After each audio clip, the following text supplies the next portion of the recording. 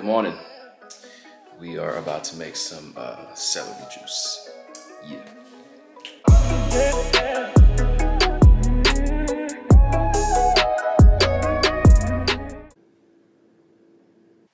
All right. Celery juice.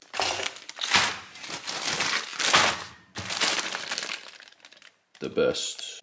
This is my juicing setup right here. This is an Omega. I will put the link down below for you to check it out. I also use these bottles right here to store my juice, whether it's celery, whether it's watermelon, doesn't matter. You can get these on Amazon, so I'll put the description on the bottom as well. Make sure to always wash your vegetables, even though it says triple washed and organic. Sometimes I still find bugs, so always wash it.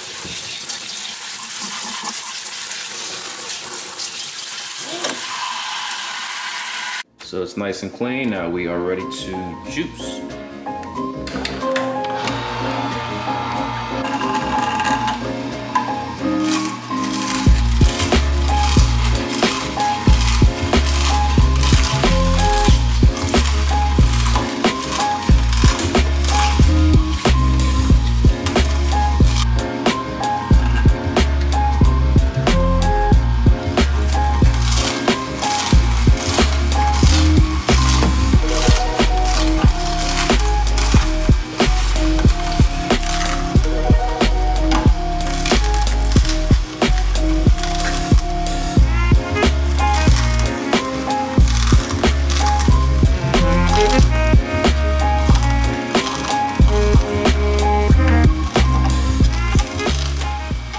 So we are done with the first batch. I'm gonna take the pulp, put it over here.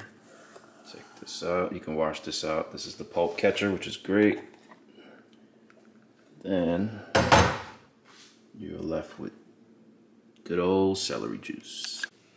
So when I'm done with the juice, I get my bottle I get from Amazon for cheap. And you just put them in here to store them or to consume. Be very careful.